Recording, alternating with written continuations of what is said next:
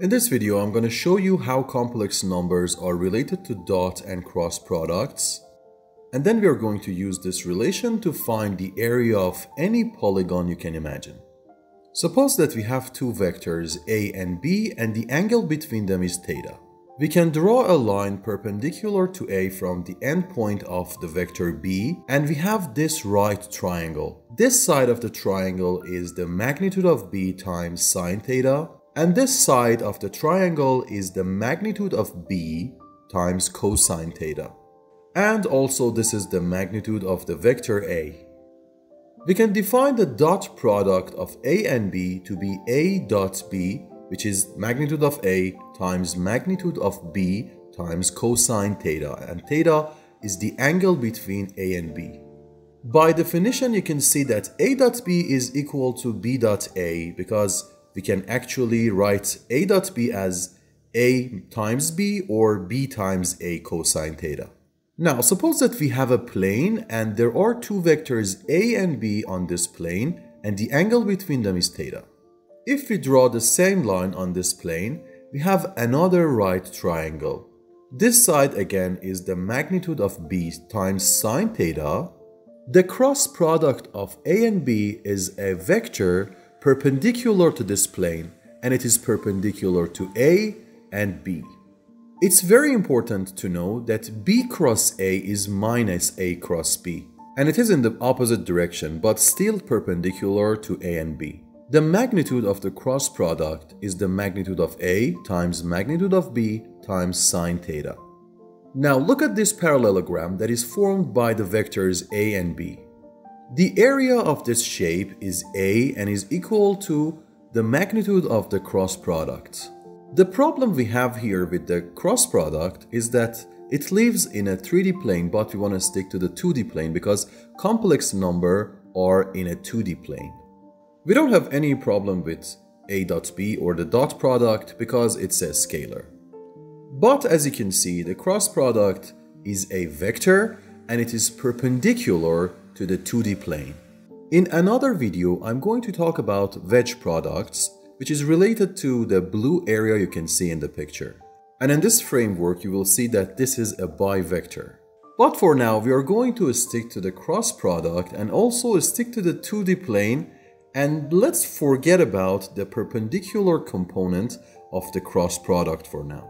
So I redefine the cross product as the magnitude of the two vectors times sine theta. So here a cross b is the magnitude of a times magnitude of b times sine theta, and b cross a is the same magnitude with a minus sign. Now let's get to the 2D plane, and we have a vector a and another vector b.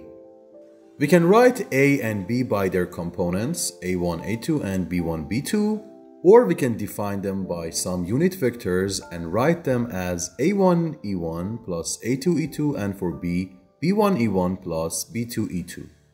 The angle between a and b is theta again, so we can write the dot product of a and b either in the componential form or in the geometric form. Geometrically speaking, if we have a vector that its magnitude is the multiplication of the magnitudes of a and b, and its angle with the x-axis is theta, we can form a right triangle, and this side, the x component, is ab cosine theta. We can also write the cross product as a1 b2 minus a2 b1, or the magnitude of a times magnitude of b sine theta. And if you look at a right triangle, you can see that this side is ab sine theta. So if you wonder how we calculated the cross product of a and b, we can write them in the componential forms and then do the cross product. These two terms are 0 because the sine of theta here is 0.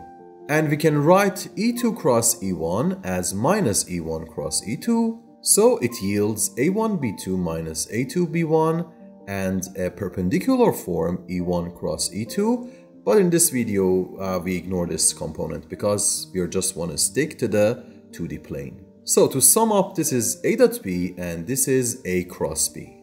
Now let's get to the complex plane and talk complex numbers.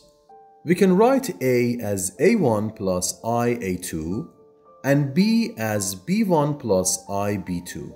A can be written in the polar form as the modulus or magnitude of A times e to the power of I alpha, and also B can be written as the modulus of B times e to the power of I beta. As you can see in the picture, theta is beta minus alpha, and as you can see, we can write the orange complex number as the modulus of A times modulus of B times e to the power of I theta. And we know that theta is beta minus alpha, so we can write this number as the magnitude of A times e to the power of minus I alpha times magnitude of B times e to the power of I beta, which is A bar B. A bar here is complex conjugate of A, and we can show the complex conjugate on the 2D plane in which the real part is the same, but the angle is negative. So this orange complex number is A bar multiplied by B. When we multiply A bar by B, it rotates it by minus alpha and also rescale it to be the orange complex number you can see on the plane. So as you can see in the picture, we can write the multiplication of two complex numbers as the dot product and the cross product. And we can somehow associate a vector to these complex numbers. Let's find B bar A, which is B dot A plus I B cross A. And as you can see, the real part stays the same, but for the complex part, we have a minus sign. So we can say that B bar A is the complex conjugate of A bar B. Let's add these two complex numbers. These two terms cancel out, and we are left with 2 multiplied by A dot B. So we can say that this is A dot B. We can also subtract these two complex numbers, and this time the real parts cancel out and we are left with 2i A cross B. So we can say that A cross B is this number.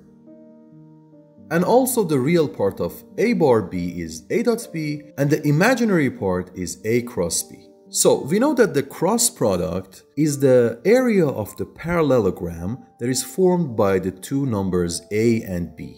So we are going to use this fact to find the area of this pentagon. Let this point be our origin. It's an arbitrary origin. And connected to these points, we can find the area of this triangle as half of the area of a parallelogram formed by two numbers or two vectors A and B. Pay attention that this is a positive area. We can have a negative area if we write it as half of B cross A, which is minus half of A cross B, and I show it with red color. Now we can find the second area to be half of B cross C, the third one is half of C cross D, the next one is half of D cross E, and the last one is half of E cross A. So by finding the areas of 5 triangles, we can find the area of our pentagon by using the relationship between the cross product and complex numbers.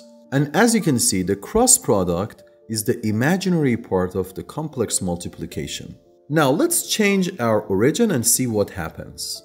We connect the origin to these points, and as you can see, we have 5 other triangles. We use the imaginary part of the multiplication of complex numbers to find the area of this pentagon. The first triangle is positive because the angle from A to B is counterclockwise. But the second triangle is negative because the angle is clockwise. The next one is positive again, the next one is positive, and the last one is positive again. And as you can see in this part, blue areas and red areas cancel out and they yield to 0, and we are left with the area of the pentagon. This method can be used for any polygon, and we can use it to find the area of any polygon no matter where our origin is.